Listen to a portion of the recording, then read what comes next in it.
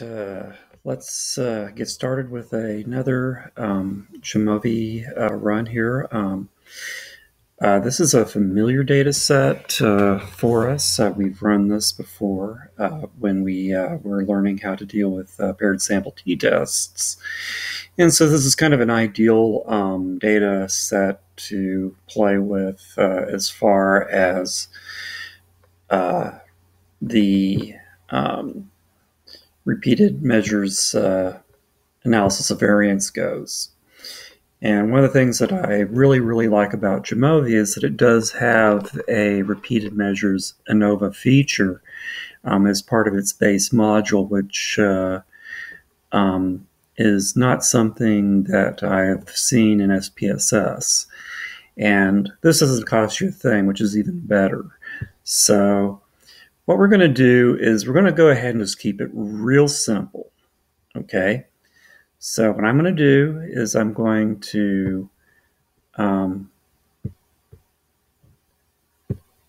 put my factors in here.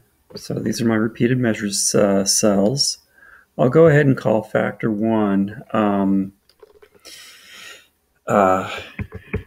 grammar education or something like that. It doesn't really matter too much. And as you already see, this is populating with your repeated measures factor and your residual.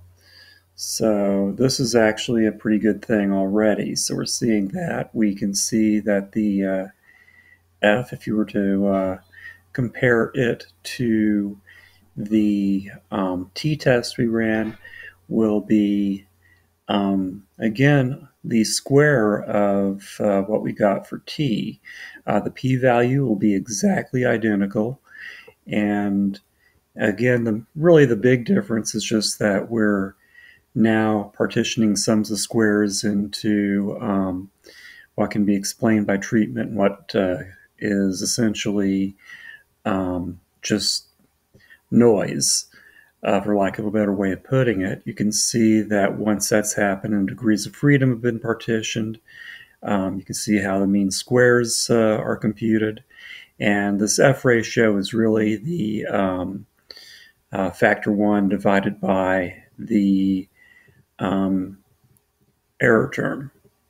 Okay, so it's really just like any other F. It's just that in this case, the same participants are in treatment and control. You also have the option, if you wanted to, and we don't with this particular data set, but you could also add between subjects factors if you wanted to do a factorial design. You can add covariates if you're trying to statistically control for a nuisance variable. And we'll go ahead and we'll go get our estimated marginal means. And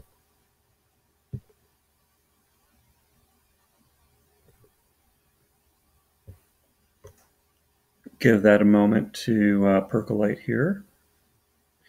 And you can see how the means really don't differ that much. There's a lot more variation going on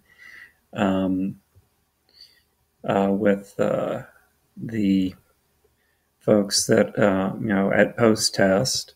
And I'm going to go ahead and order a marginal means table because I think that's a fairly useful thing. Okay, and you get here the means, you get the standard error terms, all that good stuff. So things that you mostly expect to see. Usually I prefer to see the standard deviation term, but it's actually not that hard to compute standard deviation from standard error. That's a formula that we could do right on the back of a napkin if we wanted, and actually something that we should explore in further sessions. All right, so that's essentially it for repeated measures ANOVA. And so if you are curious to do more, play around with this and see what you can do with it. And I think you'll find that it is a very, very useful and helpful designed to have available. Uh, Again, we've talked about the limits of these designs in class, as well as the benefits, and so I won't repeat that here. All right, so at least you know how to do this. Don't forget, always save your work after you're done, and remember to upload to the appropriate assignment. And you will be done. And that will be repeated measures ANOVA. All right, have a good day.